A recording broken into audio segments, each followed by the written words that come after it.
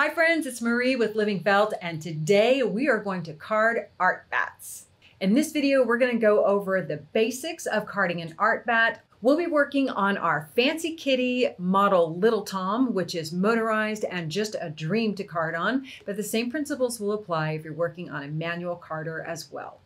And of course, we'll be working with our 19.5 micron Merino top and some delicious fibers. I will show all of those to you, and together we are going to make these dreamy little bats.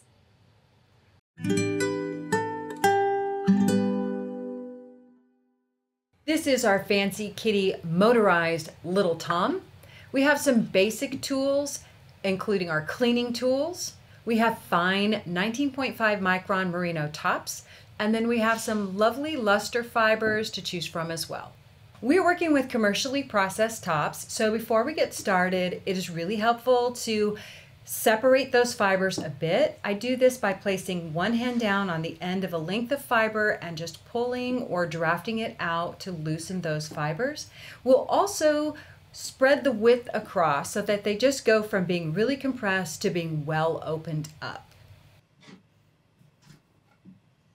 Because we are working on a motorized unit, before plugging it in, make sure that the switch is in the off position and the speed is all the way down.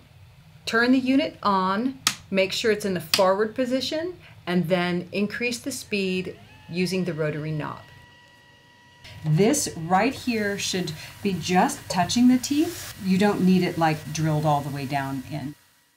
I have all my fibers laid out in the order I would like to build them onto the bat, and how we build a bat is completely up to you.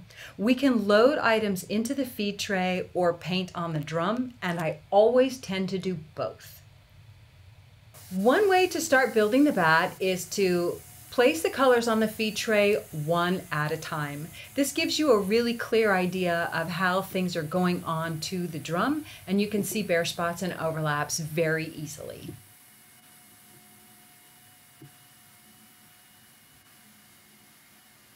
You'll notice that we're starting our Art Batt by loading the drum with wool first. We really want to build a nice solid foundation of wool fiber onto the drum.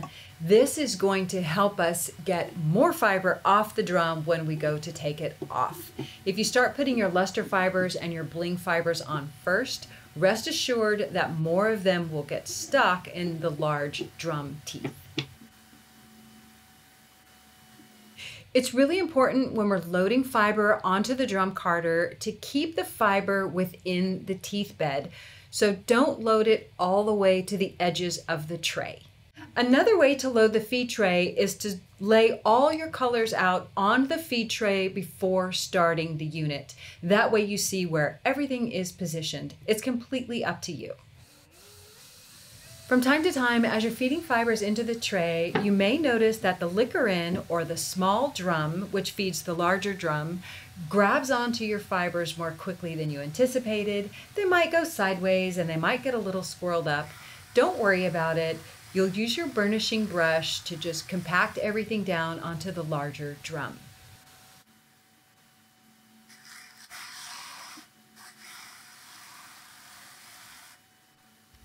There might be a tendency to want to hold back the fibers or abate them onto the feed tray. If you do that, you'll probably notice that the liquor in will grab onto the fibers and they'll wrap around it. Try to avoid doing that. It's okay to guide them, but don't worry too much if they get on the liquor in, because its job is to feed fiber onto the main drum and it will pick them up. So train yourself away from that habit. It's better to put less fiber on at a time and to make sure it's spread out and well spaced. When you're painting fiber directly onto the drum, it's really helpful to stay a little closer to you than the highest peak of the drum.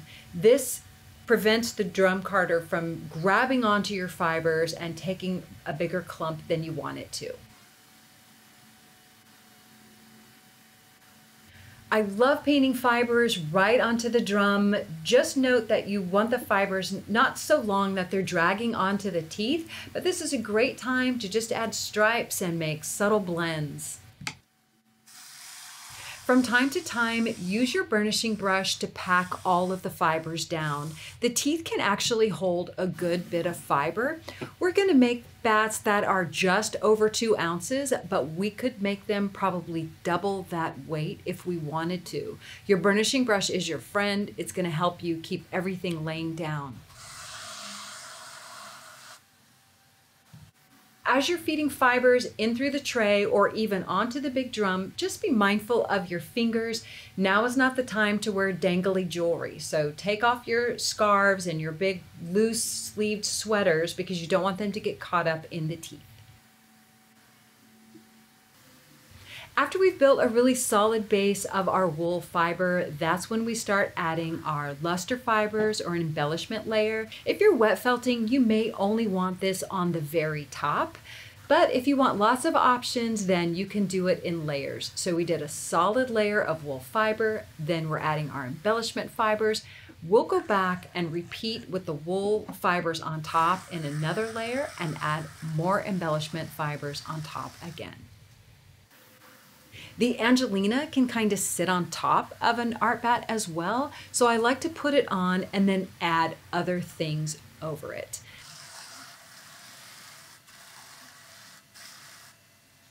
The sari silk waist adds delicious texture and can also help trap down those Angelina fibers and make them lay down a bit as well.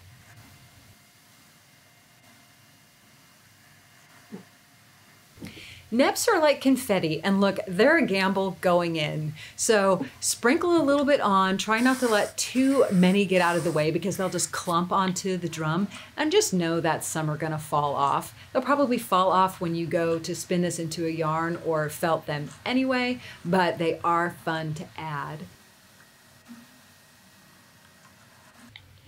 From time to time, I will use my burnishing brush to clear the liquor in, and then I'll just drop the fibers back on the feed tray or paint them right on the top. Be mindful as you're loading the drum, whether you're using the feed tray or you're painting on top, that the fibers are not pilling. If the fibers start to pill on the drum, it's because you have them too many packed on the teeth or they're not packed down enough. So the burnishing brush will help you evaluate that. Slowing down your drum carder and evaluating whether the fibers are even will be really helpful for you. You know what I just love about these motorized drum carders is that I can be hands-free and just paint on the top of the drum while I'm creating these Art Batts. To me, it is just so free, and there's just plenty of space for creativity to come out and explore.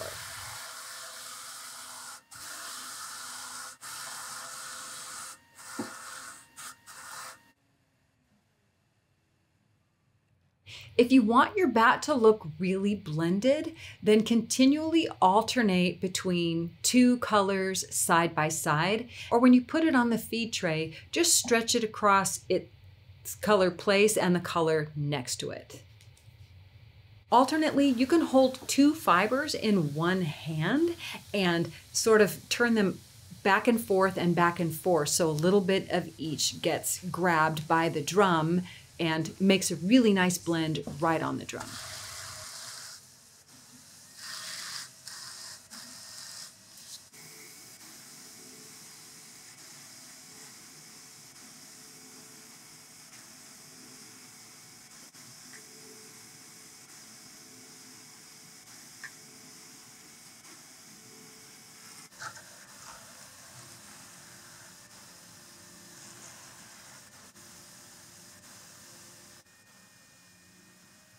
While we're working, the packer brush that is built into your unit will help keep those fibers compressed, but it doesn't always do the job all by itself. That's why we use the burnishing brush.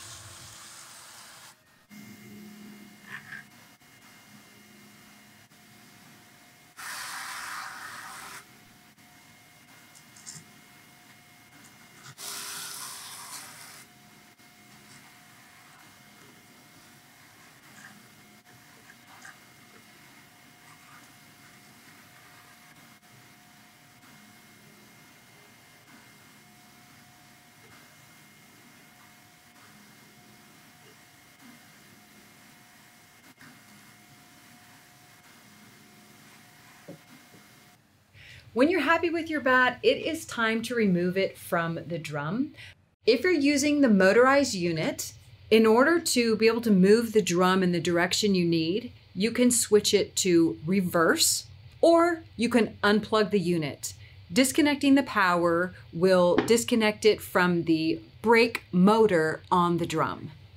The doffer is this pointy stick that we have, and this little plate is our guide.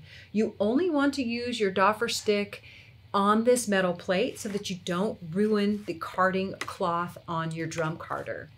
Take as much time as you need to completely clear all fibers that are running along that plate.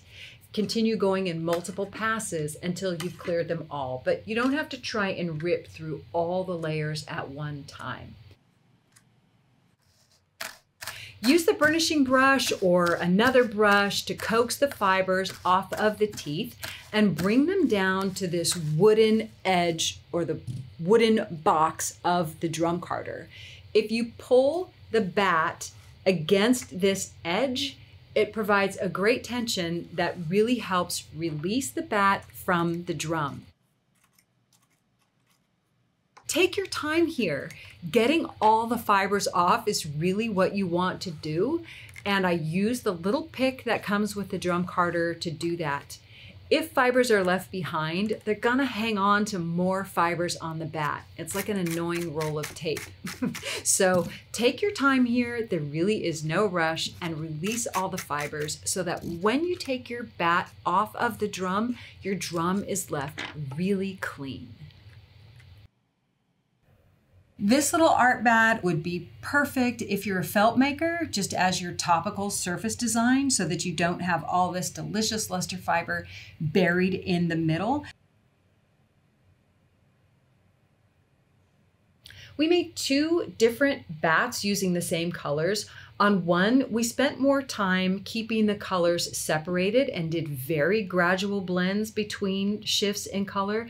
And on the next bat, we alternated and overlapped colors a lot more so that it looked more blended, more light, more flowing.